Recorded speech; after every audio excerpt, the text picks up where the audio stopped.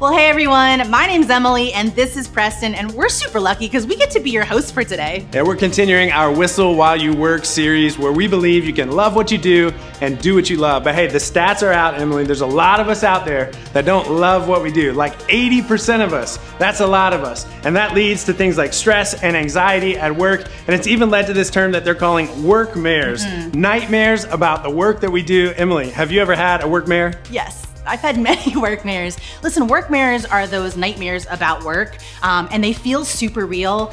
Nightmares about missing the meeting that you have to be at that's super important in your life, or completely bombing the project that you've been just working on tirelessly. Those are workmares. I've woken up in cold sweats because they feel so real. Listen, M. Night Shyamalan, you ain't got nothing on workmares, that's for sure. Hey, I know there's so many of you that can relate with that, but it doesn't have to be that way. You don't have to have nightmares about work. You can actually enjoy what you do. And part of that is knowing what you were uniquely created to do. And that's what today is all about.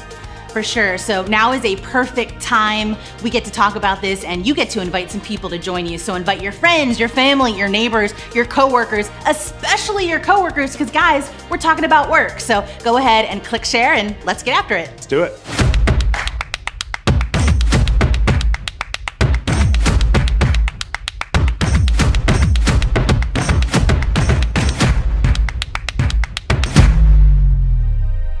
Well, welcome to church, everyone. We're so glad that you're here with us today. Yeah, thanks for hanging out with us. At some point in today's service, be sure to text in to check in. That just means to text the word "here" to the number on the screen. Let us know you're on the other side.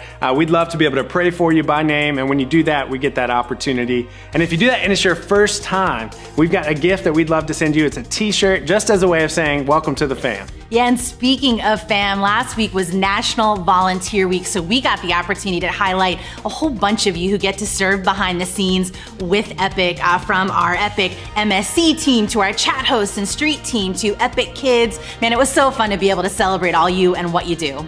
Yeah, there's so many people making Epic Church a place for every person in the city and beyond find purpose and meaning in what they're doing. We can't thank you enough for that. Now, you may only see a few of us on screen week to week, but there are so many people who are making it happen. It's literally people just like you who join us, who say, I want to serve, who are making that difference. And all you got to do is text the word "serve" to find your team. Yeah, well, one of those people is Josh Ramirez. Now, Josh actually lives in Harrisburg, which is 2 hours from where we are here in Philly. And being part of the street team allows him to serve digitally right where he is. And if you haven't heard about the street team before, they're great. You need to know about them. They have a whole bunch of fun just repping Epic all over the place. So Josh, we are so proud of you, so grateful for all that you're doing and how you help us connect and care for so many people. And Josh just got engaged. So Josh, come on happy now. Engagement. Way to be. He and his fiance, Nicole, so great. We're so proud of you. All sorts of good stuff going down in the Ramirez household. Well, hey, congrats to you, Josh and Nicole. We're so excited for you. Can't wait to celebrate with you. Hey, and we want you to be a difference maker. We want you to find your spot. All right, it's a great way to meet some other people. It's a great way to unite around our mission to see every person in the city know Jesus as the forgiver and leader of their lives. Listen, there's a great spot for you. It's just yet to be found. Okay, there's so many places you could jump in. You can join our chat hosts. You could join Epic MSC, our band. Come on, we want to see your talent. Or you could join Josh on the street team. We would love to have you find your spot. All you have to do is text that word "serve" and get you connected. Well, we couldn't possibly do what we get to do without so many of you serving behind the scenes, and we couldn't do what we get to do without so many of you being so generous.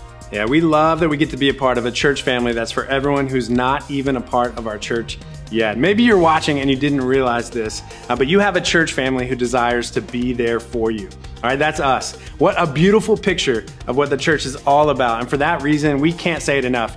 Thank you to everybody who partners with us financially.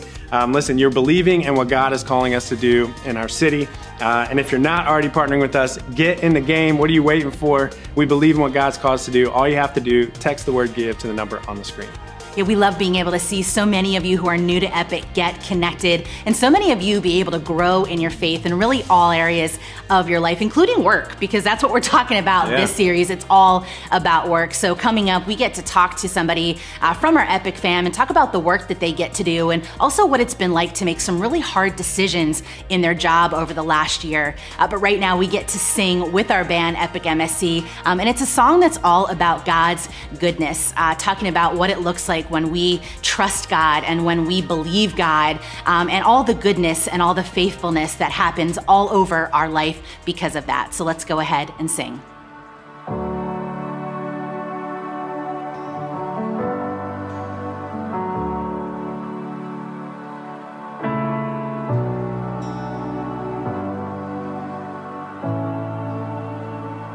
I love you, Lord, for your mercy never fails me, and all my days I've been held in your hands. From the moment that I wake up until I lay my head, I will sing of the goodness of God. All my life you have been faithful.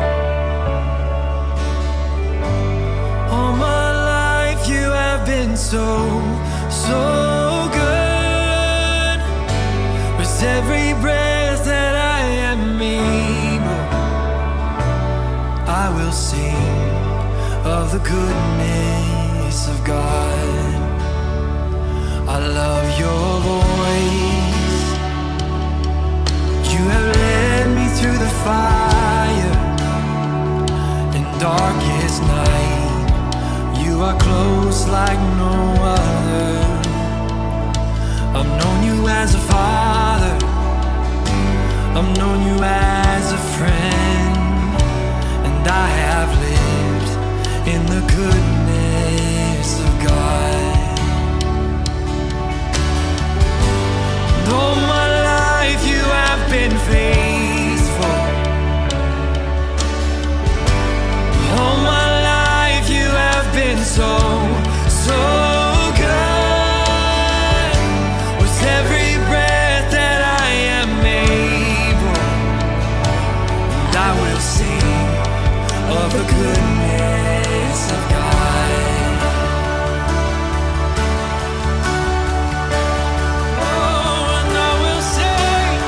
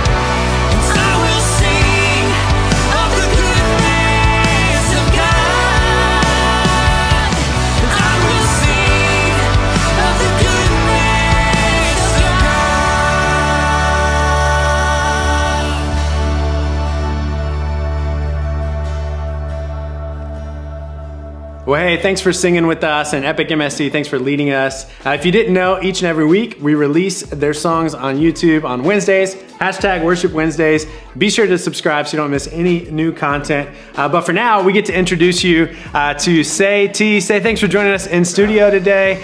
Tell us a little bit about what you do for work. Sure thing. So I work for a major pharmaceutical company, and we produce one of the top oncology drugs in the world. Specifically, I work in an indication where there hasn't been a new treatment in nearly 50 years. Wow, 50 years? 50 years. That's wild to be on like the cusp of that kind of innovation, Say. Well, Say, so I think you left something off here, all right? We heard that you got some like MMA fighter background in there too, right? Yeah, that's correct. I don't know how you heard that, but I was on the verge to choosing MMA as my career, but I had a turning point where I decided to have a family and then chose to pursue this career I'm in now. Well, hey, I think that's a good call. I've got a family, love being a dad. But hey, let's rewind a little bit. Let's go back to the beginning of 2020, all right? You started a new job. 2020 was hard for so many people. And just as you had started that, something happened as you were stepping into this new role. Tell us a little bit about that. Sure, so in 2020, I'm sure there's plenty of people who were affected by the pandemic. I was going through one of the toughest seasons of my life on a personal level. And then I had received this job at a company that I've been pursuing my whole career. I thought, this is awesome. God is blessing me truly here. 3 weeks in, we get a call into a meeting that announced our whole department was moving to Switzerland. And essentially we had a choice to either move to Switzerland or find a new job. That's a huge intersection to be at. Like, you thought things were heading, #2020, you thought things were heading in one direction, and then everything started to fall apart at the seams. So what did you do? So being in that really tough season of my life, I really learned to lean on God. And essentially, I just started praying. I knew He had plans for me. So I would pray to Him every night, and I learned to really rely on Him at that point. So a couple of things there. You start, you come to this intersection. I'm sure a lot of people can relate with kind of wondering, what do I do? Am I supposed to take a decision? Do I stop doing what I'm doing? A lot of people can relate with that, especially throughout 2020. So tell us a little bit about how what's happened since then. Sure thing. So after the announcement, I just continued on my work. I just had complete faith in God, and I was just trying to do what my role was at that time. Started meeting others in the organization that led to a meeting with somebody in the oncology department. And I met with him for 10 minutes.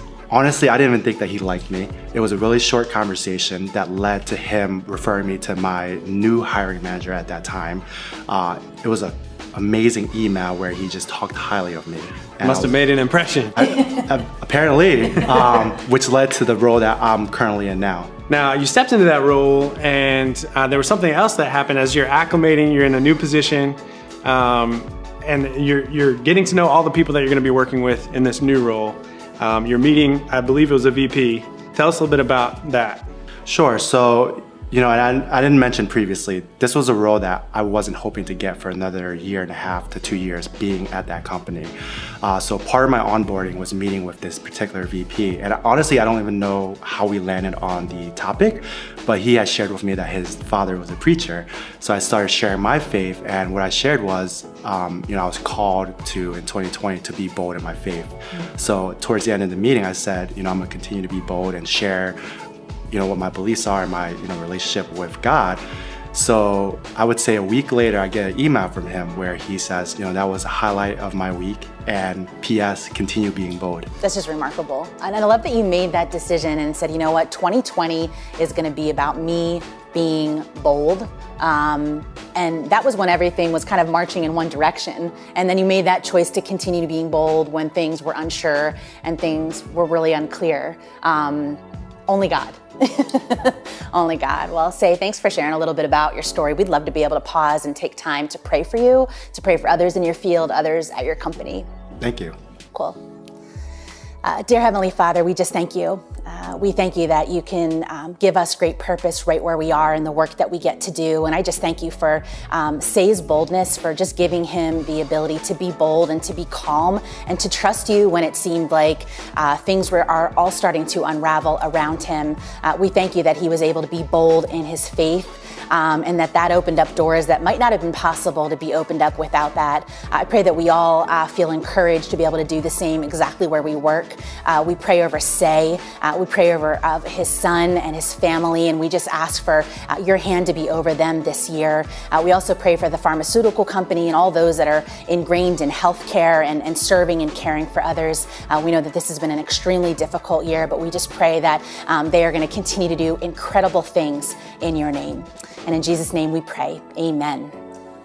Amen. And thanks for praying for us. Say, thanks for joining us in studio. Keep being bold, man. We love that. But hey, there's one other thing now, maybe a lot of people don't realize. You've got a pretty special connection with our lead pastor, Kent, right? I do. Tell us a little bit about that. So Kent was originally my youth pastor. Hang on, look at that. What the? I haven't seen this photo, I don't know how long. Wow, this is a terrible photo. But Kent was my youth pastor, and that's actually how I came to Christ when I was 16. Wow. Mm-hmm. That's awesome. That's incredible. I can't get over this picture. I can't get over that photo either. So I'm sure there's lots of stories that you would have of Kent from years ago. Can you tell us a little bit about what Kent was like maybe back in the day? Sure. So Kent, I feel is a little more tame now. However, when he was a part of the youth group, he was a little more wild. You know, I would definitely say that he is the prank master. Prank master. Oh man, oh man. Well, we're gonna catch up with Say and hear all about these pranks. But speaking of the man, the myth, the legend, up next is Kent. So let's go ahead and check out the message for today.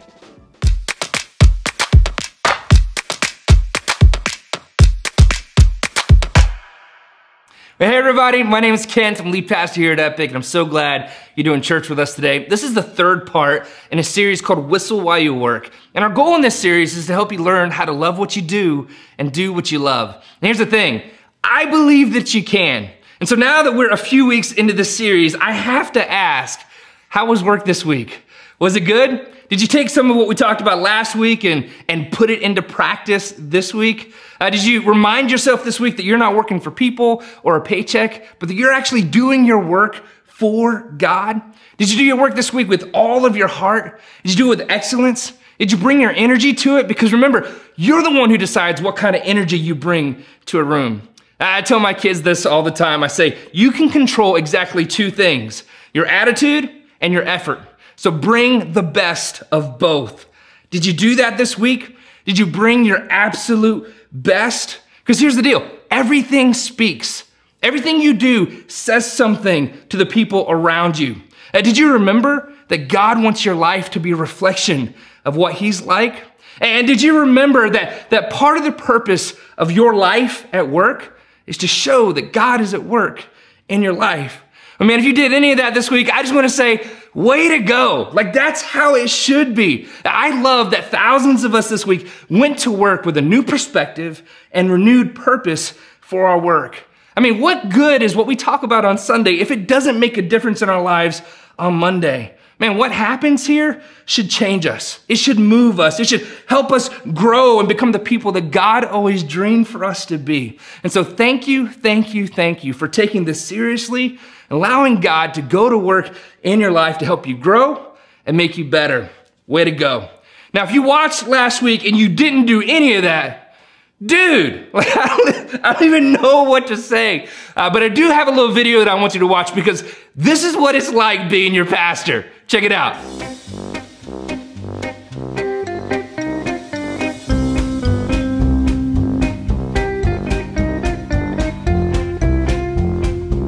Funny because it's true, right? But that's okay. I do the same thing. Let's just decide we're going to start fresh today. Studies show that 80% of us are dissatisfied at work. And part of the reason why is because of what we talked about last week. And that is that whenever you don't have the right perspective on work, it can be hard to find purpose and meaning in it. In fact, what I said last week was that for most of us, you don't need a new job. No, your job needs a new you. And I still stand beside that because here's the deal. For most of us, just a change in perspective would be a game changer. But that's not always the case.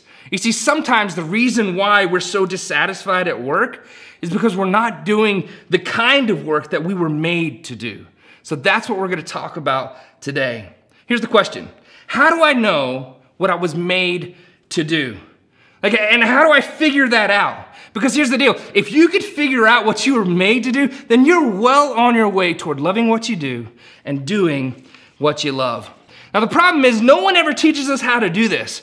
Like, all they do is wait till you're about 3 or 4 years old, and then they ask you this question: what do you want to be when you grow up? And what's funny is we already have an answer, don't we? Yeah, I want to be a policeman or a teacher or a singer or a doctor/ninja or something crazy like that. It reminds me of when my kids were little. One of our friends, Joanne, took our daughter Kaylee out to the park. And while they were out, she asked Kaylee what she wanted to be when she grew up. And Kaylee thought about it, and she looked back up like kids do, and she says, a weeder. Well, Joanne was super impressed by that. She's like, here she is, 3 years old. She's already thinking about leadership. Wow. Well, Joe told me that part of the story, and I was like, of course she is. She's a Jacobs. It's in her blood, right? No doubt about that. Well, she looked back at Kaylee, and she says, wow, a leader, huh? And then Kaylee reached down, pulled some grass out of the ground, and she says, no, a weeder. Like, she legit wanted to pull weeds for a living. Like, that was her aspirations. Those were her goals, which is actually better than what my son said. When he was little, I asked him one time, I said, Cohen, when you grow up, you want to be a pastor like daddy? He looked back at me and said, nah. And I was like, wait, maybe he didn't understand me. I said, are you sure? Like, when you grow up, you don't want to be a pastor like me? He said, nah. So I said, well, what do you want to do? He thought about it for a second. He looked back at me and he went, oh, I know, a lobster. And I was like, lobster? That's not a career, that's a crustacean. Like, come on, man, you gotta do better than that. Listen, those Jacobs, they shoot for the stars. I'm just saying. And in fact, Kaylee, she's 13 now. She said this past week. Here's what she said. She says, Dad, I want to travel the world in a food truck. And I was like, in a food truck? And I was like, baby, you want to own a company and have a fleet of food trucks, right? And she was like, nah, just one. I was like, oh, my goodness. Anyways, here's the deal. Whenever we're little, people ask us all the time, what do you want to be? And we always have an answer. That is, until college, when it really matters, right? Then we have no clue what we want to be, so we change our major like 2 or 3 times, and we end up working at a Build-A-Bear. Isn't that true? Right? Or we decide to just do whatever our parents did because we too much pressure. We just got to make a decision. Or we decide to do whatever we're pressured to do by society or culture. Or we decide to do whatever would be a good decision as far as potential salary or future job security. The problem is we never really stop and consider what kind of work God created us to do. And what happens is we wake up one day in our 20s, 30s, maybe even our 40s, and we think to ourselves, man, there's got to be something better than this. And I just want you to know, there is. And there's a way to figure out what exactly you were created to do. Now, I want you to see this. This is an important principle to understand in relation to all of this. Here it is. God's thumbprints on your life are clues to his plans for your life. God's thumbprints on your life are clues about his plans for your life. You see, God has uniquely created and designed you. And the more you understand how God has uniquely created and designed you, the more you'll begin to understand the unique plans that God has for you. Now, I know this seems really simple, but you know who doesn't get this? Yeah, people on the first 3 weeks of American Idol. You know what I'm talking about? Like, so many of them start out thinking, yes, I think I could be the next American Idol. But then they start singing, and you're like, oh no, that is not true. There is no way that you're gonna be the next American Idol. It's like, I don't know what you were made to do, but this ain't it. Like, you should do something else. In fact, if you dusted their vocal cords for God's fingerprints, there wouldn't be any. None at all. Why? Because that is not what they were created to do. See, no matter how much passion or desire or even hard work someone puts in, the truth is, if they don't have some natural ability or ability to learn that particular thing, then that's not what they were made or created to do. Yeah, I think sometimes we suffer from the Michael Jordan myth. Here it is, and that is that Michael Jordan became Michael Jordan as a result of sheer will, determination, and hard work. But that's not true. Like, he was uniquely gifted and created with a certain amount of natural athletic ability that made all that other stuff possible. See, that's part of God's unique thumbprint on his life. You see, Jordan became Jordan in part because that's what he was gifted and created to do. And in that same kind of way, you and I, we've been uniquely gifted and created to do some things as well. The trick is figuring out what in the world those things are. And so how do we do that? 3 things. You take the time to evaluate your unique passions, abilities, and experiences. You take the time to evaluate your unique passions, abilities, and experiences. Listen, this is huge because oftentimes what you and I were created to do is found at the intersection of those 3 things. Let's talk about your passions. Here's what I mean by that. What fires you up? Like, what gets you excited? What is it that you love to do? What is it that you care about more than maybe other people care about? What is it that makes your heart beat fast? Those are your passions. Now, here's another way to think about it. What breaks your heart? Or what is it that you just can't stand? You know, Popeye, whenever his girlfriend Olive Oil would be hit on by Brutus or bothered by Brutus, he would say it this way: "That's it. That's all I can stand. I can't stand no more." Listen, these are your passions, and God has given you them for a reason. Now look at Psalm 37, verse 4. It says this: "Take delight in the Lord, and he'll give you the desires of your heart." And you see, the scripture says here that as we follow God and as we keep him first in our life, he'll begin to give us the desires of our heart. That doesn't mean that God is going to grant all of our wishes like some kind of genie in a bottle. What it means, though, is that God will begin to place or put new desires on the inside of us. And so, what is it that fires you up? Like, whatever it is, it's not there by accident. No, God put that there. God gives us the desires of our heart. So what kinds of passions, what kinds of desires are rattling around in your heart these days? It's important that you know what they are because why? They're thumbprints. And those thumbprints are clues to the kind of work that you should spend your life doing. It's the kind of work that after a long day's work, you're tired, but you're kind of filled up at the same time because you're excited that you got to do it. It's the kind of work where if money wasn't an issue, you'd want to spend the best hours of your day doing that one thing. Listen, that's the kind of thing. These are clues to the kind of work that we should spend our lives doing. So that's your passions. Let's talk about your abilities. Your natural abilities are the things that you're born with. These are the things that just kind of come easier for you than maybe they come for other people. These are the things that you've just always kind of had a knack for. These are the things that whenever you do them, other people around you say, "Man, you're like really good at that." Listen, that's not an accident. That's by design. Those are your natural gifts and abilities, and it's God who put them in you. Now look at Psalm 139, verse 13. It says this: "For you created my inmost being. You knit me together in my mother's womb." He's saying this, he's saying, hey, you didn't just create my outside, but before I was ever even born, you created who I am on the inside. And your natural abilities, they're part of how God created you. Like, what are those things for you?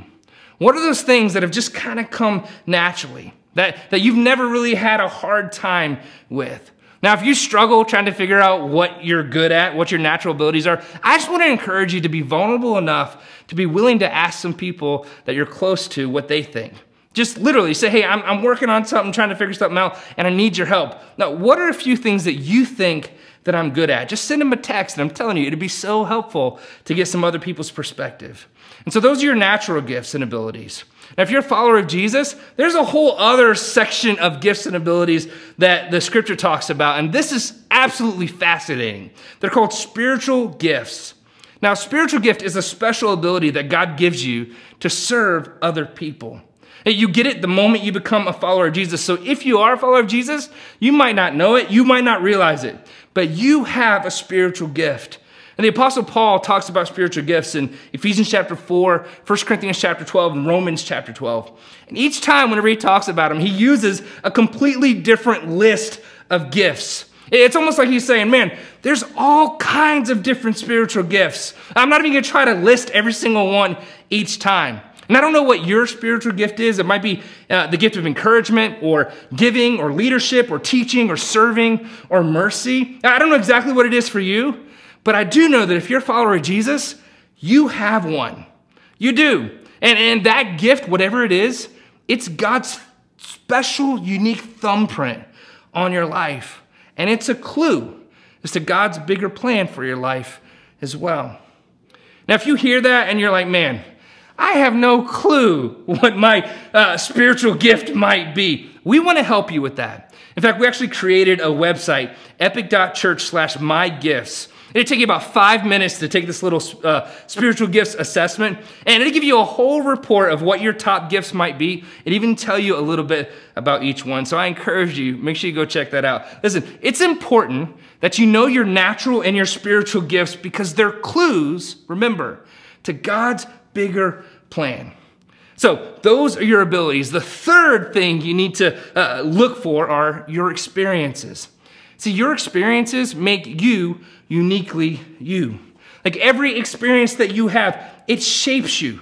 Like the way that you grew up, what your family was like, what they value, what your educational experience is in and outside of the classroom, the mentors that you've had along the way, the amazing things that you've experienced, and the not so amazing things that you've experienced, the painful things even that you've experienced. See, here's the thing.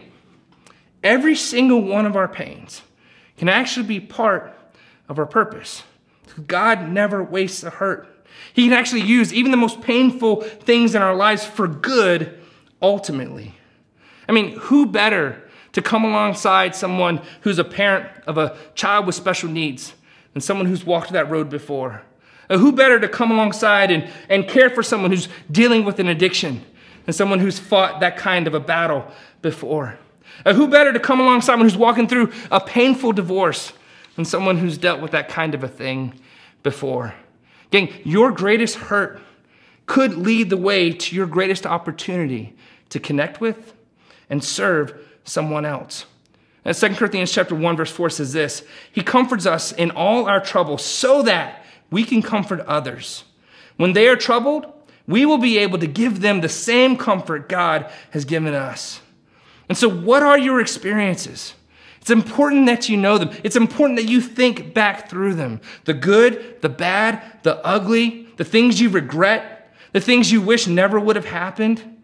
It's possible that God could use even those things to be a clue as to what his future purpose and plan for your life could be. And so those three things, your passions, your abilities, and your experiences. You take all those things together, and you look at them, and you can start to get a pretty good picture and maybe what God might have placed you on this earth to do with your life. You see, all those things, they're part of God's unique thumbprint on you. And like we said, God's thumbprints on your life are clues about his plans for your life. Now, some of you have no idea what you're passionate about. And it's not because you're not passionate or you don't have passions. It's because you've just never taken the time to think about it. Others of you have no idea what your natural or spiritual gifts would be. And it's not because you don't have any natural gifts or spiritual gifts. It's because you've never taken the time to think about it. Others of you've never considered how your experiences in the past might serve as a bridge to help you connect with and serve some other people. And it's not because God wouldn't use those things to do that, or that God couldn't use those things to do that. It's because you just haven't given him the opportunity yet. In fact, I think most of us have put more time into our favorite season of our favorite show on Netflix than we have thinking about and trying to figure this out. And gang, I'm telling you, whenever you stand before God one day, he's not going to ask you about your favorite show on Netflix. No, he's going to ask you, what'd you do with all those passions I gave you? What'd you do with all those abilities I gave you? What'd you do with all that life experience that you had? That's what he's going to ask you about.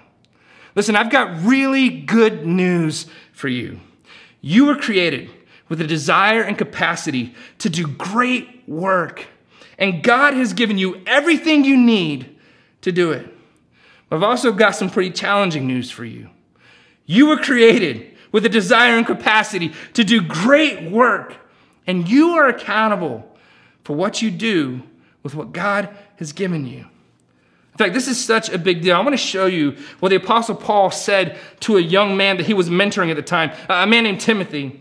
Now, he looked at this guy, he saw some abilities, he saw some gifts, just like God looks at you and sees some abilities and gifts. Now, here's what he says in a letter that he wrote to him. 1 Timothy chapter 4, verse 14, he says this, Timothy, do not neglect your gift, which is given you through prophecy when the body of elders laid their hands on you. Now listen, this wasn't like, hey, Timothy, if you have time and think about it to do it. Or, hey, Timothy, hey, if you get around to it, don't neglect your gift. Like, this was Paul, like, getting up in Timothy's grill, getting in his face and saying, Timothy, listen to me. Do not neglect your gift. He says, hey, you have no idea what hangs in the balance of your decision to hear what I'm trying to tell you right now. And I think he's so passionate about it because this is the theme that we see over and over again all through our scripture. Jesus actually talked about this. And he told a story about a time when an owner gave different amounts of money to 3 different managers, and he went away for a time. And these managers were accountable for how they took care of that money. Well, 2 of them took the money, invested it, and they doubled it. But one of them took the money and hid it in the ground. And whenever the owner came back, they were held accountable for what they did with what they were given. Like I said, 2 of them doubled the money, but one of them hid it in the ground and did nothing with it. And when that owner saw that, he looks at this guy and he says, you wicked servant. It's like, oh man, tell me how you really feel. And Jesus is saying in this story, he's saying, hey, we're stewards, we're managers of what we've been given. We can't hide it. We can't do nothing with it. We have to do something good with what we've been given. He goes on, verse 15, be diligent in these matters. Give yourself wholly to them. He says, hey, don't hold anything back when it comes to your gifts, your talents, your abilities, your experiences, and figuring out how to leverage all of those things. Don't hold anything back. Do everything you can to discover what they are and to develop them. And then he says this, he says, so that everyone may see your progress. You know why he says that? What he's saying here is, listen, the gifts that you've been given, the talents that you have, the abilities that you have, they're not just for you. They're for everyone else around you.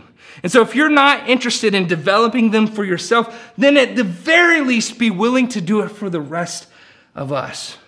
You see, gang, what the world needs is a group of people that are willing to discover what God created them to be passionate about and do something about that thing.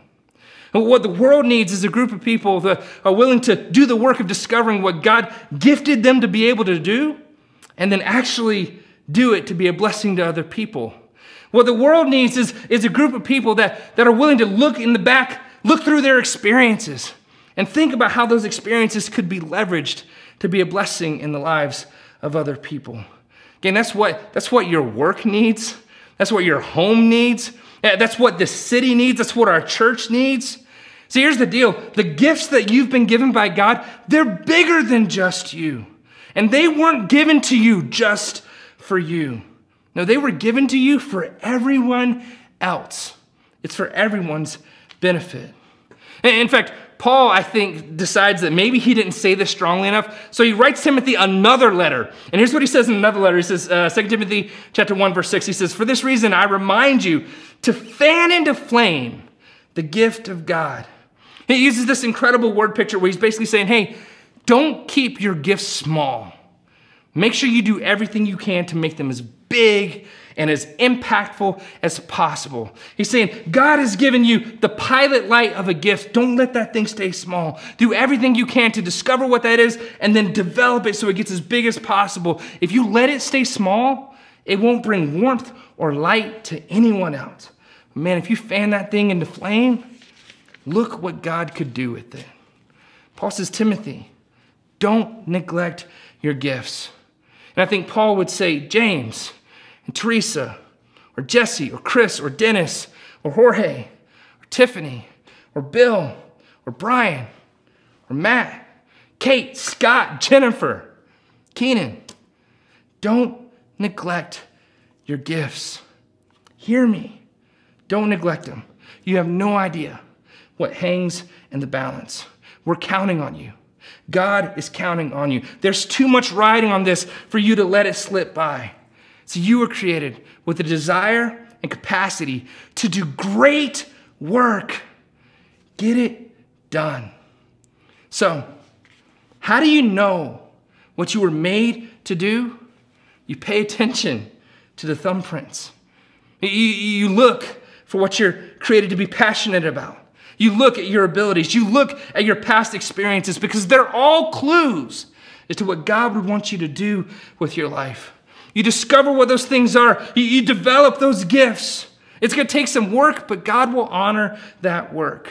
And you remember that it's not just for you. It's for everyone else around you. Gang, just for me, I was thinking about this. I was like, man, what is it that I'm passionate about? My pastor asked me one time, what are you passionate about? And just immediately what came back was, I'm passionate about church not being boring. That is the first thing that came to mind. When I think about my abilities, I've always been able to be funny. Not the funniest, but I've always been able to be kind of funny. When I think about my spiritual gifts, I've been able to teach. That's a gift I feel like God has given me.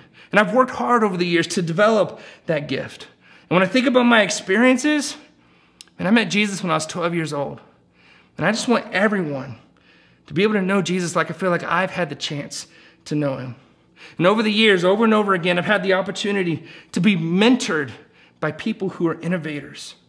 Now you put all those things together, what I'm passionate about, my abilities, my experiences, you know what you get? You get this.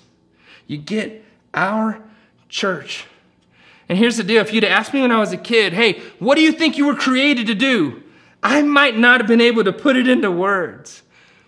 But along the way, I've paid attention to God's thumbprints. I've looked for the clues. And God has given me just enough to keep me going in the right direction. And here I am all these years later. And I look at what God has done and what God is doing. And you know what? I love what I do.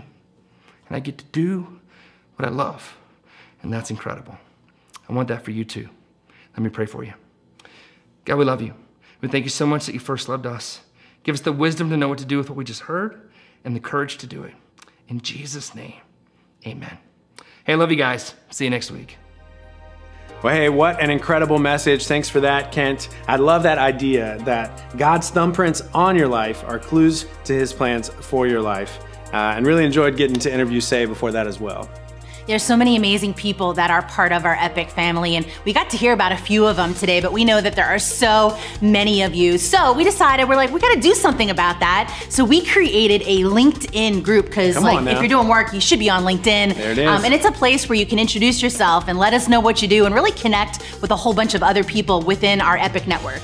So all you gotta do is head over to LinkedIn, search for Epic Church Philadelphia, and you'll see our Epic Network group right there. Introduce yourself, say hey, and start connecting with a whole bunch of people from our Epic fam. Come on, Em. I even think there's going to be people who work for the same company that don't realize that there's some other people that are part of Epic that work for that very same company. We'd love to get you guys connected. Go check it out. Yeah, for sure. We know that one title that we don't really see on LinkedIn, but we should, is that title of motherhood. Come on, somebody. In 2 weeks, we get to celebrate all of the mamas and the motherly figures that are out there. It's going down on May 9th, and we can't wait to make a big old fuss over a whole bunch of you. We know that the last year has been really, really difficult, and we just can't wait for it. Yeah, I know. I can't wait to celebrate. My wife, Megan, we just welcomed our third daughter a couple of months ago. Look at that, hashtag girl dad all over the place. But she just went back to work recently, so I know Mother's Day is coming right at the right time to be able to celebrate her and all that she's done this past year. Man, we love you, Megan. We celebrate you. We celebrate all you mamas. And make sure that Epic Online is part of your Mother's Day plans. We can't wait to see you. Well, hey, if you haven't already, be sure to text in to check in. You can like, comment, subscribe on our video today. And if you're new, stick around. Pastor Kent would love the chance to say hi and invite you to our next welcome party. Hey, Em, what? You think if I updated my LinkedIn profile to MMA fighter, like people would believe that I could sure. get it done? Yeah, sure. I mean, if Jake Paul can do it, you can totally do it, Preston. See you guys.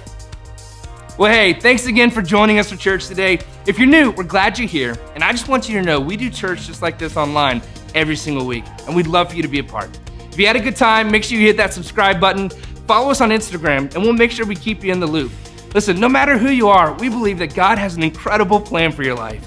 And we just want to do our part to help you discover what that is. So keep following along online, and make sure you text the word HERE to the number on the screen so we can make it official, send you your t-shirt, and get you all hooked up with everything you need to get connected and be part of the fam. In fact, I personally want to invite you to be one of our guests at the welcome party because we'd love the chance to get to meet you. Again, so glad you're here today. Text that number, and we'll see you next week.